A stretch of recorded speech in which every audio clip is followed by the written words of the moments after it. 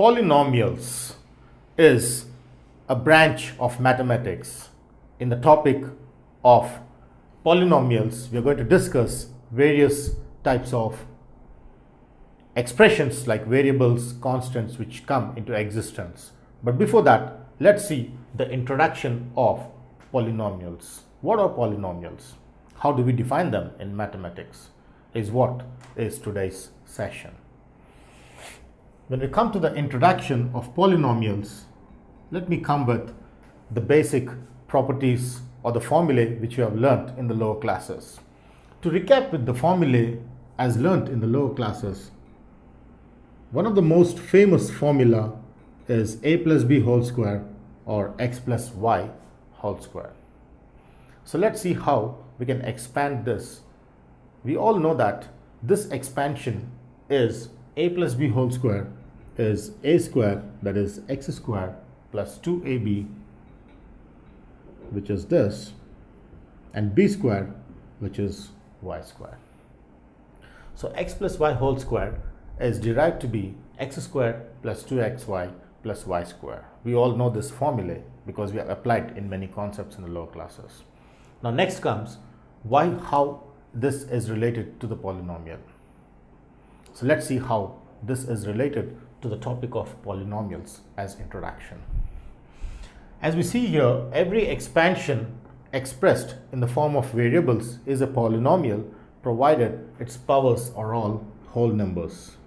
Now what is the power of x? For the first term, x square, the power is 2.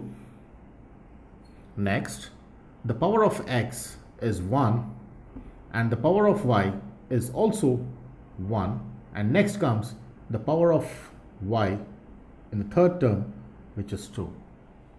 For this to be a polynomial, the condition is that each of the powers must be whole numbers, as whole numbers of the real number system. So if all the powers belong to the whole number, then that whole expression is called a polynomial. A polynomial with the powers being whole numbers is how we define for a basic definition of polynomial. Let's take one more example. For example, I have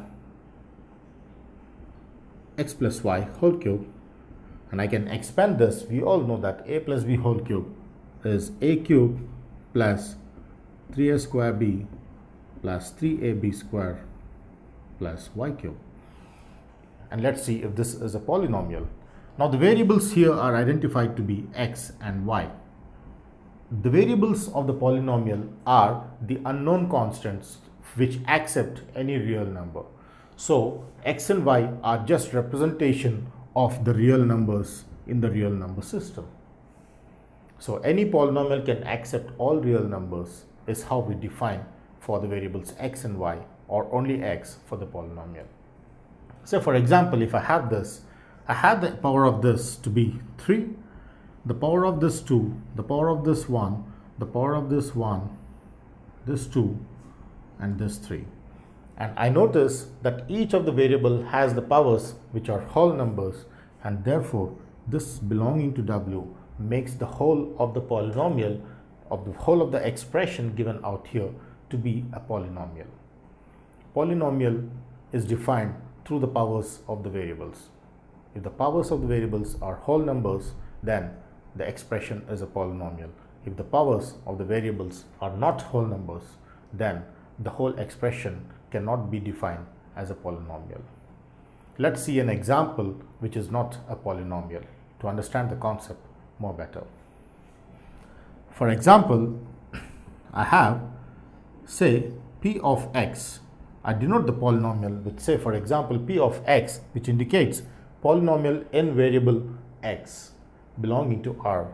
Then if I have this to be 3 plus 5 by x plus 4x minus 5x squared, and let's see how each of the powers are out here. Now 3, which is a constant, can be written as 3 times of 1, which indirectly can be written as 3 times of x power 0. So I have my constant with indirectly the power of the variable being 0, because x power 0 or a power 0 is 1, and therefore 3 written as 3 times 1, 3 times 1, which is x power 0. Therefore indirectly I extract from a constant the power of the variable is assumed to be 0 for any constant in the polynomial or in the expression. Next, if I have phi over x, this can be written as phi times of 1 by x, which is x raised to negative 1. So phi over x is phi times x raised to negative 1. Therefore, I assume the power of x in the second term is negative 1. Similarly, I have my third term out here, which is 4x. Therefore, the variable x has the power 1, and therefore I have 1 as the constant derived from the variable of the third term. Similarly, let's go to the fourth term. The fourth term has the power of x clearly seen out here to be 2, and therefore I just drop down 2 out here. Now let's check for each of the constants. I have the constant 0, minus 1, 1 and 2. Yes, this is a whole number, this is a whole number, this is a whole number, but this is not a whole number, because minus 1 does not belong to W, as discussed in the previous sessions. Therefore, since minus 1 does not belong to W, therefore the expression P of x given to be 3 plus phi over x plus 4x minus 5x squared denoted by px is not a polynomial.